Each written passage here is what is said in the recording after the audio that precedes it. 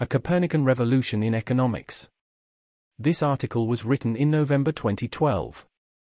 It is such a dramatic deviation from normal economics that it only today, after the COVID pandemic as well as the blockchain and ChatGPT technologies, and maybe most of all our responsibility to do something about climate change, starts to make sense again. The issue at hand.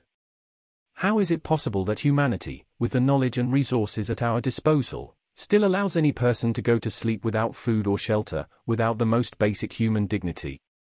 I am deeply saddened to acknowledge that I see that most people, religious and otherwise, will be content with the answer presented by Niall Ferguson in his book, The Ascent of Money, A Financial History of the World, where he ends the book with a philosophical claim.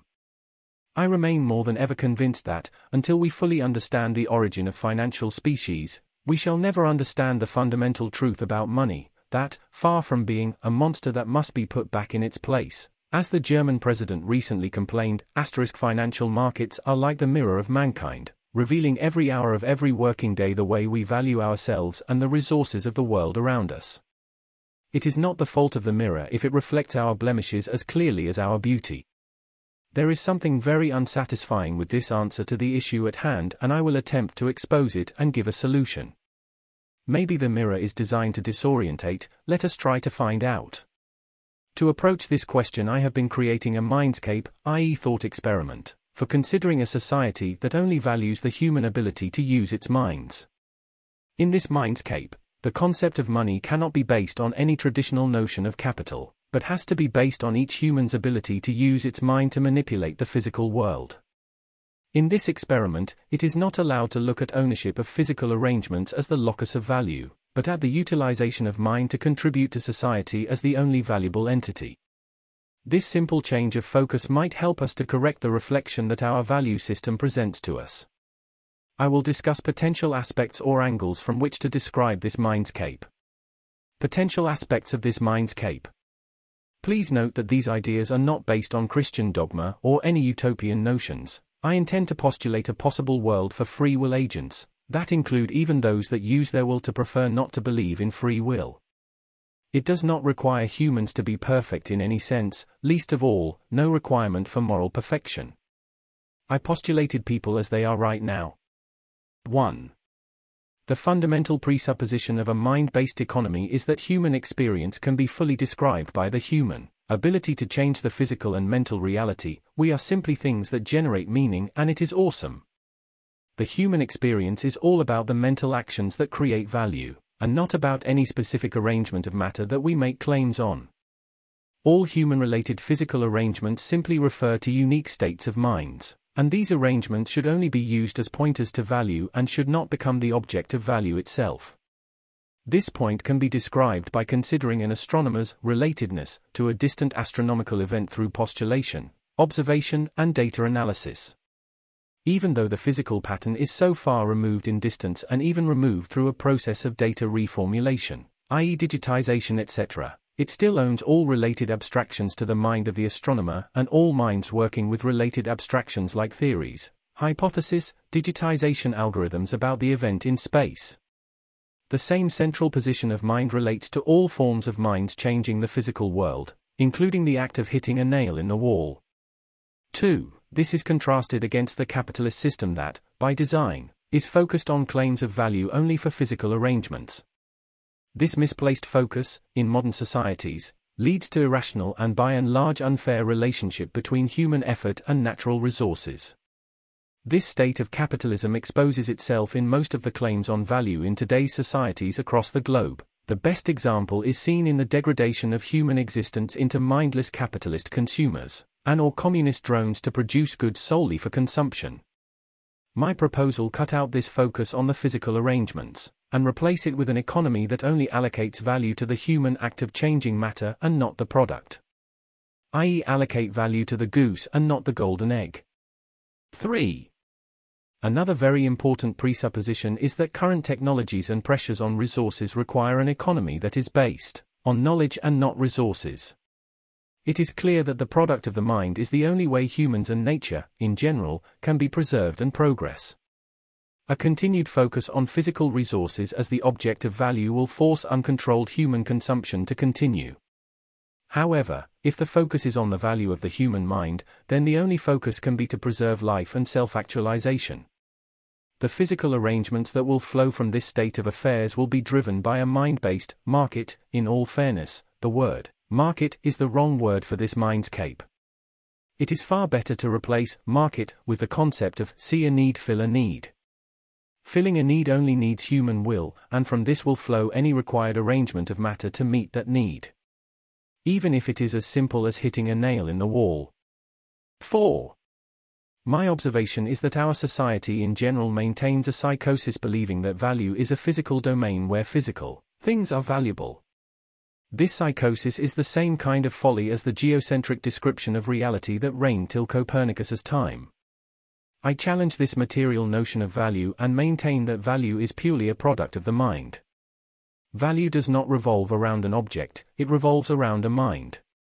Even if you believe that the mind is in some way a physical state, it is not yet, if ever, clearly defined in terms of matter in motion, and clearly not useful in describing the most basic of what we know about mind. Regardless of any particular theory of mind, everybody can make a distinction between material objects and mental constructs, and that is enough to understand what a mind-based economy can and should be. 5. If the mind is the focus of value judgments, then the diversity of new innovation seems to be unlimited, contrasted against a physical value system, where money, by design, has to be a scarce resource, to prevent inflation. This mind-based value is exactly what is required for the type of challenges facing the physical and mental future of humans. 6. The value of the mind is exposed through physical arrangements because it contains an abstraction of meaning that was produced in the mind. That is what we experience when looking at art, but the fact is that any effort of mind has the same effect, including hitting a nail into the wall. It is very important to acknowledge that even the idiosyncrasies of each individual's mannerisms are the product of the mind. This put a mind-based economy in the position to freely allocate value to behavior, from the most basic to the most complex. From basic utility to the highest form of art, humans are valuable and not their products. 7. This mindscape aims to propose a new system for the distribution of wealth, i.e. distribution of arrangements of matter, because in most parts physical stuff remains the object of ownership. It should be clear that no human has the right to own someone else's mind. Physical things can be owned by individuals and ownership needs protection, but protection does not require the physical object to have value. Ownership is simply a type of abstraction associated with a physical arrangement, like the nail in the wall, designating specific social behaviors, like whose nail it is. 8. To unify the value system for material goods and non-material goods, it is required to abandon the allocation of value to physical arrangements and only allocate value to the efforts of minds. 9. The causal beginning and end of all value is always a mind and not a physical object. A rock or a piece of gold has no value except if a mind designates it to have value. The value entity does not become part of the matter, but remains part of the mind or mind. This is why it is required to have only one value system, focused on the acts of a mind and not the associated physical arrangements. 10. Any form of creativity that is perceived to improve a society's state of being is to replace capital in all its current connotations, including money. Objective judgments of true value are essential to strive for, even if they might never be completely achieved. An optimum description of value can be achieved when humans enter into an alliance to research the objective aspects of reality. This has always been the true reason for society and civilization.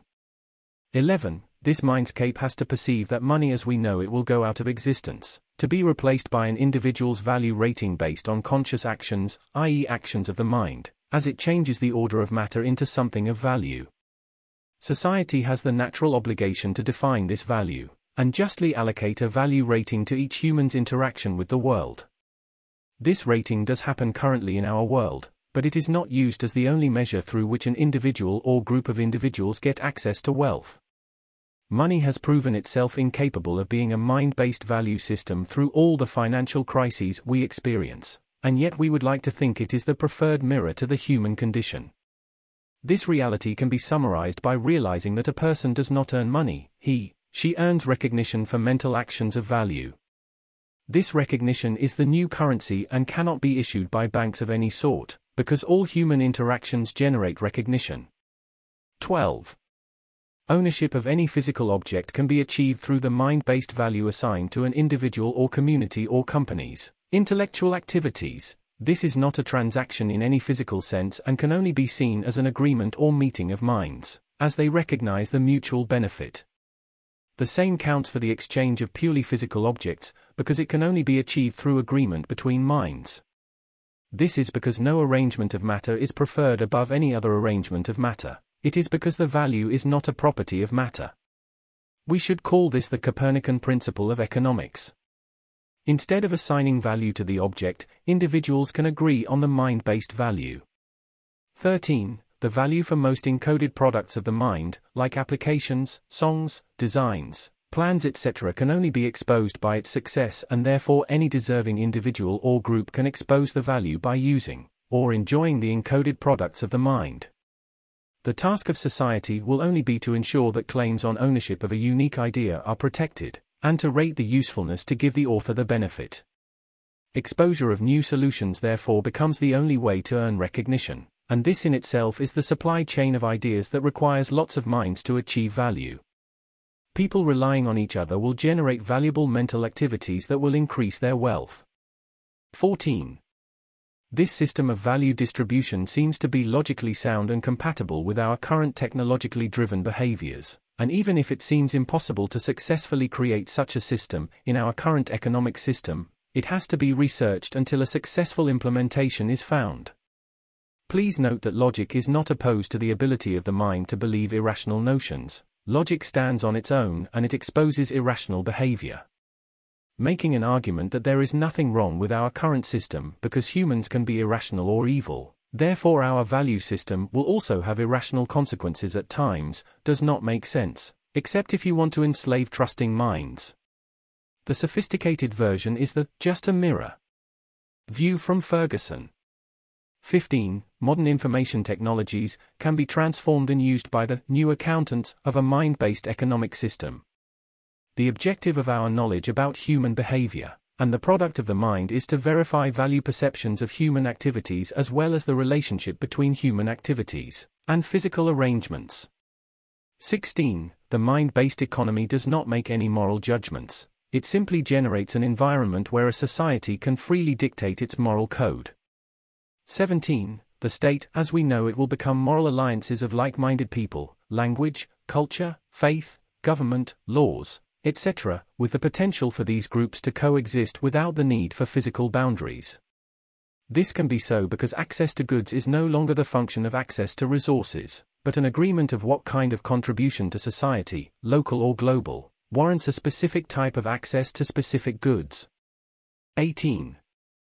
This mind-based economy aims to ensure that communities that do not want to fit into a progressive industrialized way of life will not be forced into a monetary system that requires them to sell their unwarranted claims to physical arrangements to achieve globally forced goals that are not their community's goals. These communities will be able to dictate the nature of their access to wealth purely based on their mental attitudes. Sharing the basic technologies that a community requests on their own terms should not be in conflict with a mind-based economy. At this stage, it is in conflict with most capitalist principles. 19. A purely mind-based economy will encourage all communities that want to partake in a progressive knowledge-based society to choose so freely and achieve it on their own terms and not strapped to some physical resource. If their mental effort has the form that will assist them, they will achieve. 20. Any individual can choose his or her own mind-based community and become free to govern their own life. For each individual, some communities act as moral islands where value are exposed. 21. This is where it is important to realize that the notion of scarce resources makes little sense in the current state of advanced technologies, nuclear power in particular, because it is possible to derive all resources from electricity energy. That can supply all physical resources required for survival, progress and self-actualization of all people on Earth, regardless of race or moral creed, if it is only up to the human will and not the current state of people enslaved to capitalism. I also contend that the mind is not a property of matter, and hence all races and cultures can deliver unique and valuable contributions to local and global societies. I believe with enough empirical support in the equal potential of all humans, as presented in a statistically normal distribution. 22. The equal potential and solidarity of being human is a foundation on which everyone is uniquely able to achieve the most wonderful mental outputs. Being human is also the fundamental value or recognition that rewards all humans with subsistence. The definition of subsistence has to be clearly defined to ensure sustainable human behavior, instead of sustainable capitalist market conditions. Modern technology can supply by default the most basic human dignity to all people purely on the notion that being human is valuable. If the current systems that are trying to care for marginalized people are not strapped down by traditional capital needs, the mental and physical innovations required to achieve the subsistence of all people will be there simply because the value of the mental activities associated with these solutions will be the impetus. The solution to poverty is invaluable and minds working on this deserves the highest recognition. 23. It is important to see that this proposed system is growing out of the undeniable successes of the Age of Enlightenment. Without the current state of technological development, this proposed system will not have the impetus to succeed in its goals. The reason is simply that humans achieve and strive for something better based only when they think it is possible. If all humans lose our belief that reality can be understood, then this will fail. Those societies that do not subscribe to a rational world still act in a rational world and their value transcend their irrational beliefs. The problem only applies if all humans abandon reason. 24. Creativity cannot be hoarded by the individual's will as is the case with capital, but can only be valued for its utility and beauty. 25. Society decides the durability of a specific type of contribution. This will solve the issue of the disparity of people's ability to contribute and various stages of their life, or their ability to interact with the physical world, in the case of disabled people. 26. The utility of creativity is any possible perception of value experienced by individuals in a society, like beauty, safety, happiness, progress, sustenance, caring, exploration, adventure, and health. I contend that this list is very, very long and can more accurately include all current and post-capitalist notions of value. 27. Mind-based economy is not socialism in disguise, because it values only the individual's contributions. There is no shared ownership or anything associated with socialism. Communities of individuals or companies or individuals distribute the value of their effort according to the contribution of the constituent individual minds. The law protects human dignity by judging conflicting claims on value. 28. Perceived contribution completely replaces the value system of capitalism.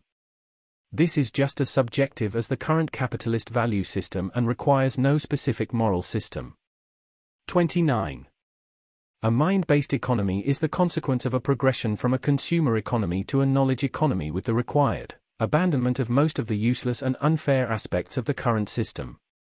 30. Because any human has the property of mind, there can be no real disenfranchised individual or group. Access to capital can no longer disenfranchise anyone. Access to wealth is purely a function of the value of mental activities. 31. Disabled people can be considered physically and mentally disenfranchised, but the mind-based economy will be able to take better care because the able people will benefit from contributing to their care, just because the mental resources to achieve this do exist. It is just another place where capitalism shows its weakness when it comes to the actual care of old and disabled people. 32. Each individual and group act to achieve their own value level, and this gives them access to goods concerning their ongoing achievements. 33. Value can have any form, from writing a song to designing a spaceship to policing antisocial behavior to writing code to teaching people, to caring for old and disabled people, to doing research. It all has value, just like it is the case in the current economic system, with the difference that it will not be rewarded by handouts from capital owners, but by real value. 34. Greed will have a hard time because it will no longer be institutionally protected. To conclude then, I believe that the monster of money is the product of the human mind and can be put to death by the free will of human beings. This has only been made possible by Christ's authority. Christ's second coming will establish God's kingdom forever, but what will we be doing when he returns? Feeding the monster. The only thing that I can keep myself busy with is finding ways to let his kingdom come. Reference in the quote at the top. Bertrand Benoit and James Wilson, German president, complains of financial markets, monster, Financial Times, 15th of May 2008.